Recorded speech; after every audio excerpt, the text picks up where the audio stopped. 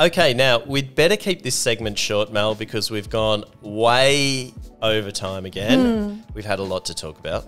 So in this brief segment, we're going to come up with 5 things each you shouldn't do when you come to Saigon. Shouldn't do. Yeah. Okay. This is like a clickbaity thing, right? Yeah. I'm Don't do this. Well, I'm filming this as well, so I'm I'm not gonna. Okay. I don't think I'll do it like that, but I am filming it, so yeah, we might put it on Instagram or something like that with a few graphics or. Wow.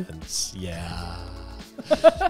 Okay, so let's take a look. I think let's ladies, take turns. Okay. Yeah, let's take turns. You come up with one, then I'll come up with one. We have, just as a disclaimer, we have spoken a little bit about this and put together a bit of a list, and then we've tried to narrow it down. Okay. Yeah. All right. Okay, so you go first. First one. Number 1, don't miss the Reunification Palace. Yeah. Yep. Good one. I like that one. Amazing modernist building, lots of secret detail underground.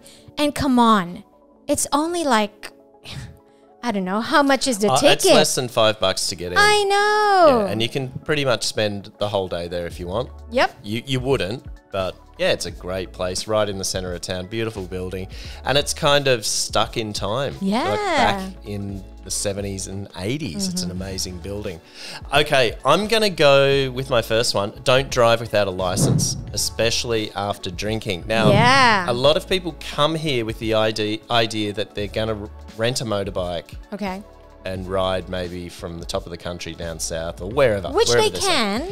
You can, but if you want to do it legally, you've got to have a license, right? Especially, obviously, knock on wood, if you get into an accident, your insurance may not pay up if you have no license. And not everyone can get an international driver's license for Vietnam. So you have to check the nationality list or register of people who can actually get an international driving license for Vietnam. And even for people, well, technically to get a Vietnamese driving license like what I've got, you need a temporary resident card. That's true. So, and you need to get your license as well. So it's very tricky. Although there are some motorbike rental companies where they ask you to surrender your passport. Yep. And then they must have I think it's just for them. Okay. It's not legal. Oh. It's not legal. And no one really advises you to hand over your passport. Okay, well, then that slips right into... Sorry.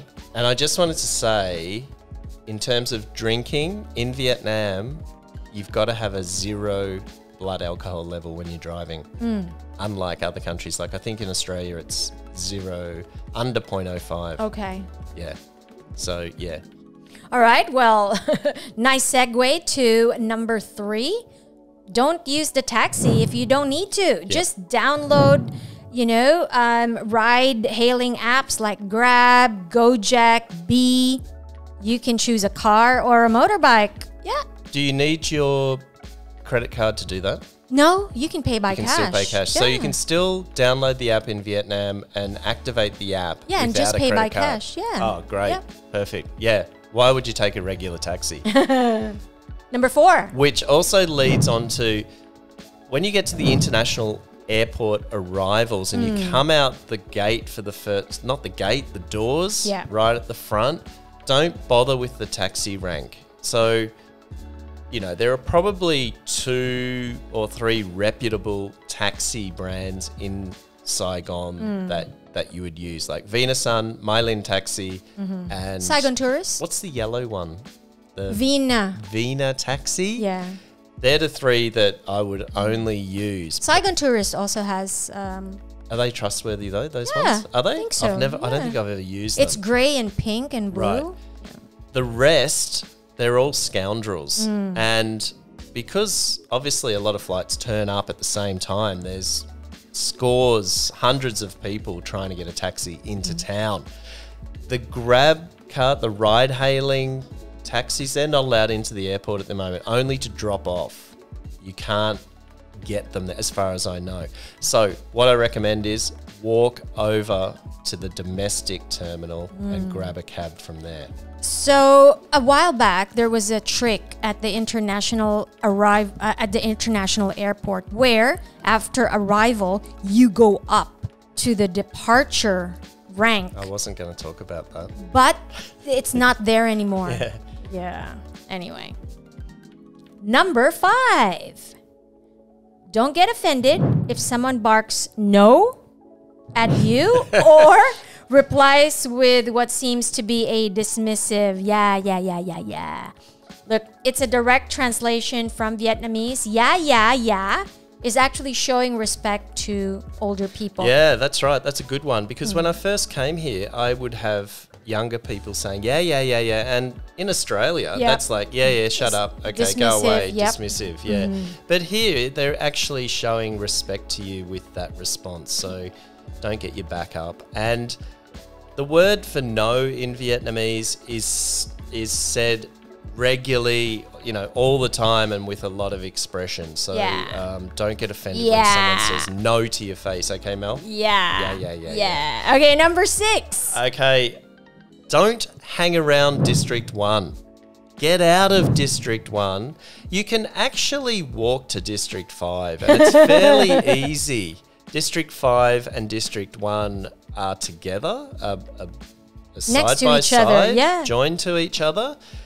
It might take a little bit of a walk, but look, Ho Chi Minh City's as flat as a tack. There's no climbing of hills or anything. You may fall down a hole somewhere, but yeah, get out of D1 and experience things along the way. Explore the alleyways and the markets and things like that. Get off the main roads. Get off the sort of the tourist trap trails that are out there. All right. And next, don't be afraid to buy raffle tickets off sellers, as often it's their only income. Yeah, that's a good one. And it's actually one of probably the few ways that you can have an interaction with someone who's genuinely local. Okay, they're trying to sell you something, but oftentimes they're older, they're much older. They may have a story to tell. They're likely not going to be able to speak English. Or they're most likely to move on to the next customer after they get your 10,000 dong. They might be a bit of a pest occasionally, but look, every now and then. They're better than beg packers, that's for sure. Yeah. They're actually out there working, trotting the footpaths. Yeah, that's right. Okay, so that brings me to the next one. Don't have the attitude that everyone is out to rip you off. And this sort of comes back to getting out of District 1 and perhaps going to District 5 or District 3, District 4. Yeah. Things get very local very quickly, and they're just going about their normal business, and they're not trying to rip you off. What I really like about Vietnam, as opposed to, say, Thailand, is that the menu in the local restaurants only have one price. Yep. It's the same for local price and tourist price. Yep. So it doesn't have that thing like in Thailand where there's like a secret menu for the locals, or that the characters are in Thai, so you can't really understand. Whereas at Bentan Market, where the stalls are there, fixed it's price. It's all fixed, but it's high. Yeah. And it's just for tourists. And really, the only but at people least eat there it's are fixed price. You know that you're not going to get ripped off. Yep. Okay, and the final one for me is, don't get caught out, and it happens to me a lot. Don't get caught out walking the streets in the middle of the day, especially from this month onwards. We're into March. We're getting into the second part of March, April. We're building towards summer, the rainy season, the hot season. It just builds and builds and builds until about, May, I suppose. We start to get our first rains for the rainy season, probably even April. It's a bit of a different feeling this year, but from now on it's getting super hot. And if you're out from high noon onwards till probably about 4 o'clock, just do what the locals do. When in Rome, do what the locals do. Get up early, do your walks, have your early morning brekkie. Sometimes the food's the best, first thing in the morning. Your itinerary sounds like it's for 50-year-olds and above. I don't think it matters. I mean, you see what look to be Europeans getting around who have come out of a winter, and then they come here and they're walking the streets in the middle of the day. Trying to And sun they're themselves. bright red and they're hot and frustrated and sweaty. All right. So, yeah. Do what the locals do. Go and have a nap in the early afternoon and then come out later. Do what they do. And last but not least, number 10, don't assume all coffee is good. There's a lot of fake stuff out there. Yeah, there is. You'll see a lot of coffee sellers sort of out of the back of motorbikes pouring coffee out of 1.5 litre Coke bottles, this sort of thing. It's fairly well known that a lot of street coffee can be mixed with cornstarch. Roasted with corn even apparently, and whatever other additives. So I think they've come up with sort of concoctions that taste like coffee, the real thing. So, and then it gets masked, of course, with the condensed milk. Yeah, like a cafe soda. Like that. So be a little bit skeptical. Don't dismiss everything, but just keep an eye out for it. It's pretty hard to tell, but I guess,